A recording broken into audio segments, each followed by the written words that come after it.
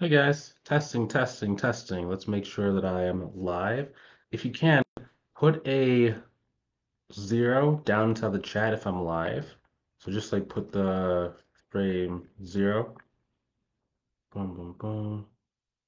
0, 'cause I gotta make sure that I'm live. Sometimes like there's like a little bit of a delay, so gotta see. So today what we're gonna be talking about is how one of our students in our mentorship program was able to go and add about $5,400 per month from one partnership in less than 21 days. And that's not counting any of the fees that are coming from the cleanups that came from this partner. So that's just a monthly. I usually I usually like to talk in terms of like monthly recurring revenue because that's kind of the stuff that's real and like long-term tangible. You can get cleanups every once in a while. Like if you get it, don't get me wrong, if you get a cleanup that's like 30,000, 20,000, $40,000, that's meaningful and that's significant. And like for most people that can really be significant in their business. But for most people, if you're like, just getting started and you're not really getting cleanups of that size, it might be an extra like 6 to 7 grand per cleanup. So you might need a little bit more in order to like go. So we focus on monthly recurring revenue because that's the thing that's going to keep moving. Even if you never get a cleanup again, you're going to consistently be able to grow your business. Now, maybe you've seen some of our other videos and you've seen that we have like a mentorship program that helps people out. If you want some help growing your business and like maybe been trying to do some of this stuff on your own and it's just either not working out or maybe even thinking about getting started, but you just want a proven roadmap to make sure that you know exactly what you need to do in order to go and find success in the shortest path possible. Either way, if you want some help growing your business, click the link in the description either above or below the video, depending on where you're watching it, to see if we can help you inside our mentorship program. Now we have that out of the way. Let's go and attack this thing. So, in order to start getting clients that can afford to pay you a higher price point, right? So in this particular case, these are like $5,400 per month just right off the gate from one partnership. In order to be able to do it, you have to really be able to charge prices that make a lot of sense for both you, your partner, and your clients in order to have some margin for all the parties that are involved. Now, it's really what's in between your ears, okay? It's all about like your mental game, how you think. Now, one thing I've been running across a lot in the last couple of like days is like a wave of people who it's like they feel like they want to know every aspect of everything about the business before they either take action, go talk to clients, launch their business, do stuff. And that is literally the opposite of how running a business is generally done. So they ran a study. I can't remember exactly what the name of the study was, but a number of years ago, and they basically took like who were um, the top like professions that were starting a business that succeeded in the long run. And when we talk about starting, it's about starting. It's not about like who ran it the longest, but it's about who started it, right? It usually comes down to people who are in sales, generally have a much higher likelihood of succeeding when they start a business. And the reason why is because they have to either learn other skill sets, but the main thing they know how to do and the way they think is they're going to go talk to people to see if they can go drum up business. Versus how a lot of accountants and bookkeepers are, we're more focused on like processes, procedures, and making sure like we know how to do the accounting, the actual accounting and bookkeeping, right? But when you actually think about business, it's the opposite because the first order of business is to get started and then start getting income flowing into the business. Because if there's no income flowing, you're not really a business yet. You're still an idea. And it's very easy if you don't have like revenue coming into the business. It's very easy for you to either get distracted and go do something else, or maybe one of your family members might talk you out of doing the business. I've seen a lot of times where it's like person like, well, I'm thinking about starting a business. They go talk to their spouse like, oh, you're not gonna be able to start a business. You're not good enough to do that. You don't have the skill set to do that. Like that's risky. So it's like the faster you can go get to like cash flow positive, the easier it is for you to have long-term longevity inside of your business. Now, one thing that I've noticed when it comes to people where it's like, they we want to like get everything lined up beforehand, it might be that your skill set is more of an operator rather than like someone that's like a starter or a driver. I call them driver versus people who steer the ship. So a driver is someone that pushes their foot on the gas and moves forward as fast as possible versus someone that's like more steering, they're more controlling the directions of the ship. Most people that are in corporate, especially if you're in corporate finance or corporate accounting, you're generally steering the ship, but we don't really like develop those skill sets inside of our job that cause us to be a driver. So one thing that you can maybe think about is maybe going and partnering with someone else who already either has business or wants to start a business as well. Now, that's one thing some people think about. I personally don't like that option. I'll tell you why in a couple minutes, but really understand like who you are being in the moment, like what is kind of your breakdown and thought process behind actually like running a business, like what are your strengths, what are your weaknesses, right? The better you know what your strengths are and the better you know what your weaknesses are, the easier it is for you to find success in business. Now, why do I not like partnering? If you're someone who steers the ship, why do I not like partnering with someone who's a driver? A couple of different reasons. So if they're internal to your company, like you guys sign on the dotted line, you guys are 50-50 partners or 51-49, whatever the case might be, I don't actually like that because in the beginning, drivers and steers have two totally different jobs and they're gonna feel like they are clashing constantly. And it's very, very, very difficult to like deal with that if like you're used to doing one thing, the other person's doing something. I'll give you a story. So when I was starting my business and I had a partner, I was so irritated with my partner because she was really good at steering, but she was not very good at driving. And I felt like I was doing all this work to drive. Like I'm driving to, different cities, walking into the business owner's office with like a stack of flyers. I'm doing the cold call. I'm going to networking events. I am making blog posts on LinkedIn. I'm trying to Upwork. I'm doing all this stuff. But since that was not really her skill set, I would look at her all day and I'm like, well, what are you doing? Why am I putting in all this effort? And why aren't you putting in all this effort? And it kind of led to like a little bit of like internal resentment. Now, for a lot of people, that internal resentment can cause your business to fail before you even get started. Because now you guys, rather than working together to go and attack, you guys are basically kind of fighting amongst each other, which caused you not to be able to go and like grow as fast as possible, right? So now you end up stalling out, you end up getting arguments, you end up just really not really making this stuff work. And it's very hard for most people to kind of come back for that. So let's say you're someone that likes to steer, right? So maybe you're not someone that wants to do 1 million hours of marketing, 1 million hours of sales. You want to focus on doing the accounting, doing the bookkeeping. How can you still get clients? How can you still grow your business? The answer is partnership, but you want to do it with an external company. So you want to find someone that already likes marketing, already likes sales, and slash or already has a business established that's slightly different than yours.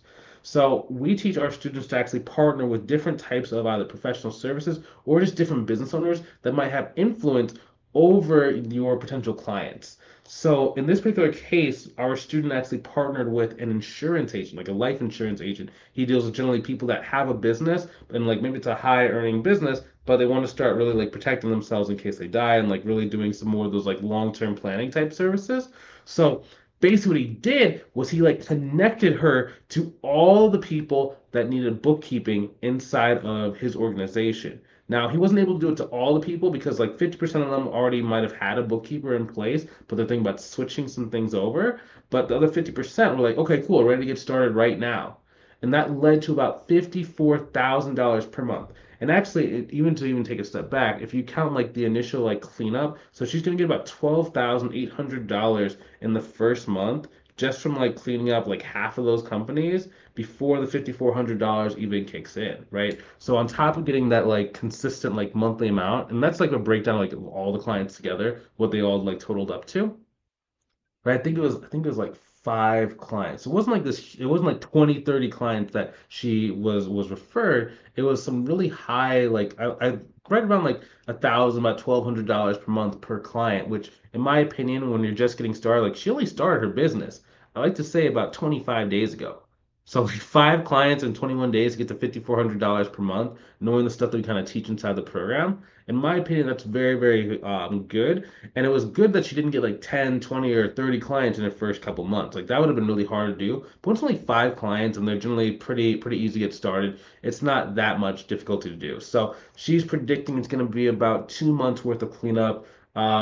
In terms of cleanup, so about 12,800 for the first month times two. So she thinks she's gonna get about $25,600 from just the cleanups alone. And then what she thinks she's going to do based on the contracted revenue is about $5,400 per month. So we'll do $5,400 per month times about 12.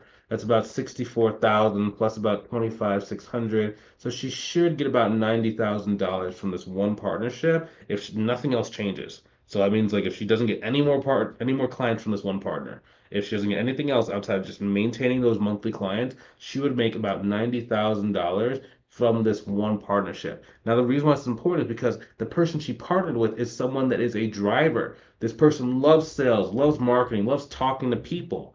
Versus my student in our program really just wanted to focus on the books. So she didn't really want to have to go and learn how to do like a bunch of fancy marketing and do a million consultation calls. It was very, very simple the way that she got it. And when you have partners, in a lot of cases, you don't even necessarily need to do the consultation call yourself. So she didn't even have to do a consultation call. Literally, he just say, hey, this person does bookkeeping. They're able to do it all via like email and like messenger to kind of talk about like, okay, so this is like the scope of work. Gave her access to the books. She used our pricing, like we give you guys like a pricing calculator when you join our program. Use the pricing calculator to go and like determine how much you should charge for each client. Send them each like invoices via email.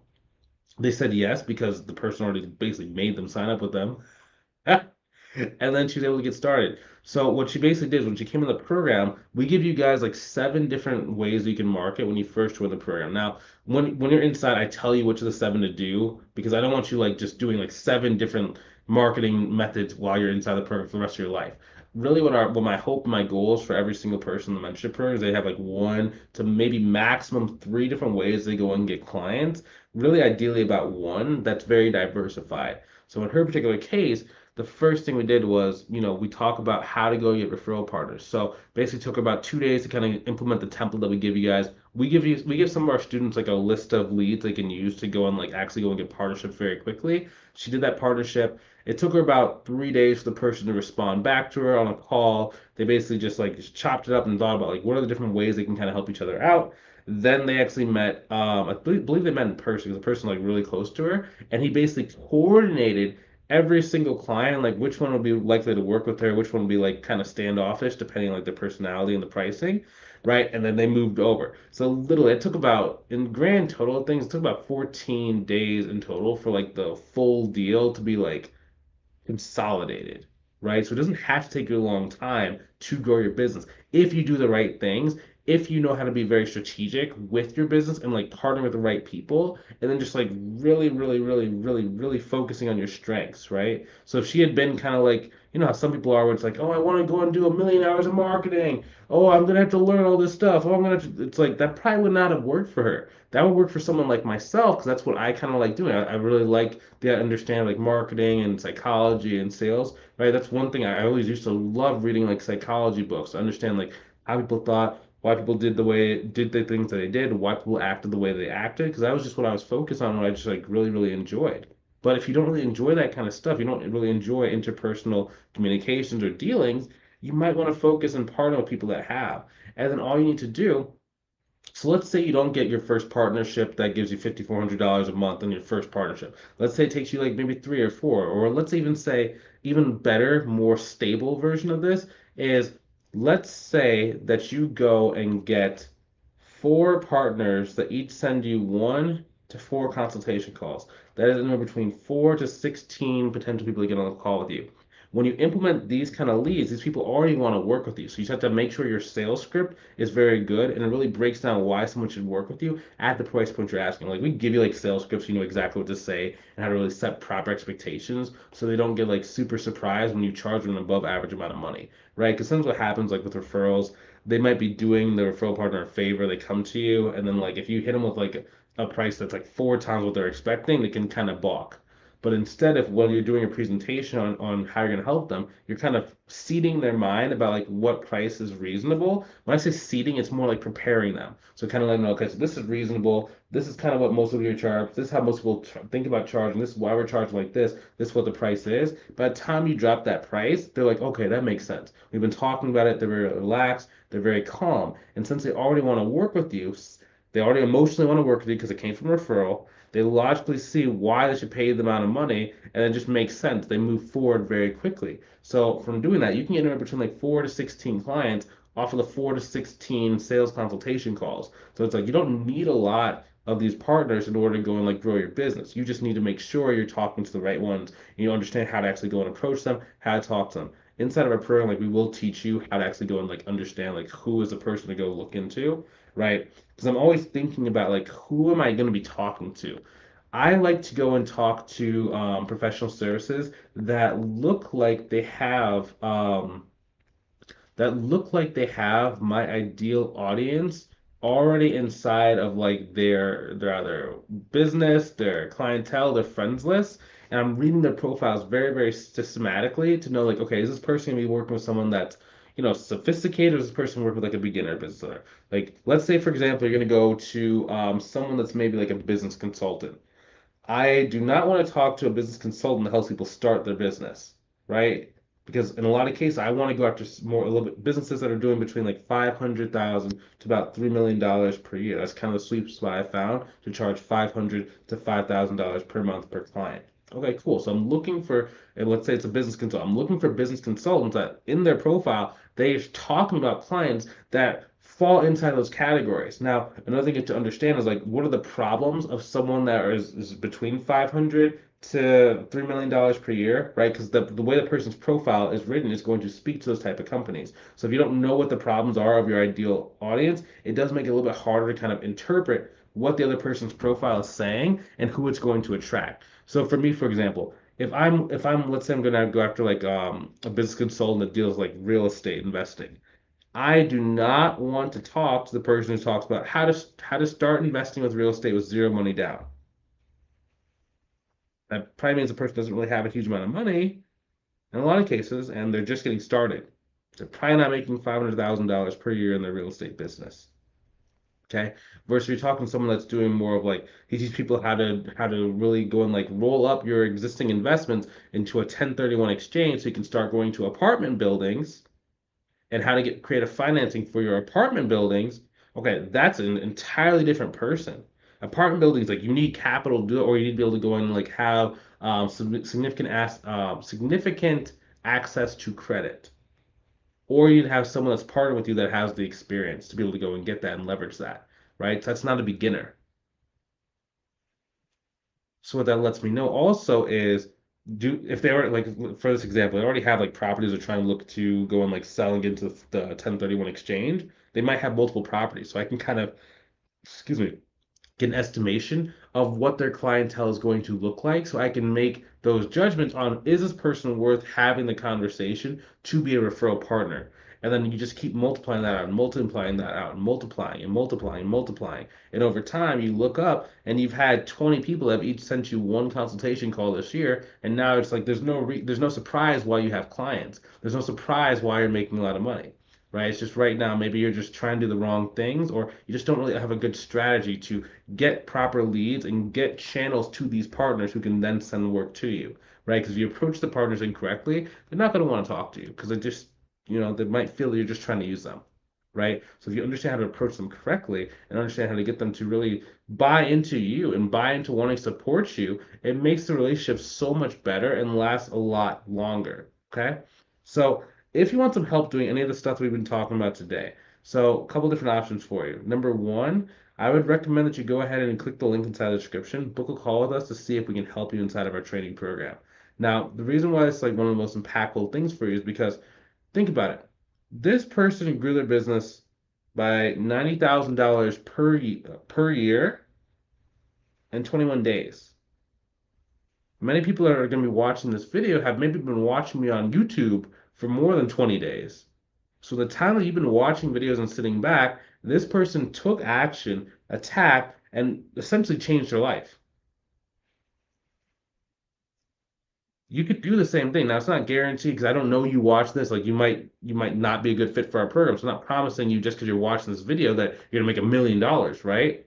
But the first step to going and making change in your life and really growing is taking action. The next action in front of you is to either go and try and do the stuff on your own or to partner with someone. Now you can try and do stuff on your own. It's just again, it's like there's an opportunity cost to doing something, either doing it wrong or doing it in a way to where it's not that effective, right? Because let's say that you do get some traction. So I once a lot of people come to me and like maybe they have a bookkeeping or accounting business and they have like 10, 15, 20 clients and they're not making more than 5 grand a month. So they're kind of capped. So the first thing we have to do is we have to restructure the way they're pricing, go to all their clients and like raise their prices, right?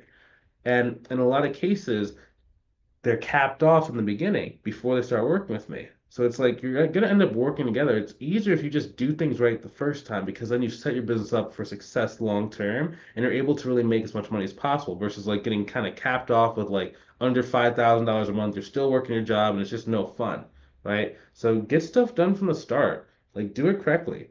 Do it, just get a blueprint, get something moving. Even if it's not our program, do something to kind of move your business forward so that you're able to be in a different spot 30 days from now, 60 days from now, 90 days from now, 2 years from now. I don't want to see you in the same spot 2 years from now. You have too much potential. You have too much at stake, right? Right. Your life is very important. So if you want some help growing your business, click the link inside the description. We'll see you on the call. We'll see if we can help you out.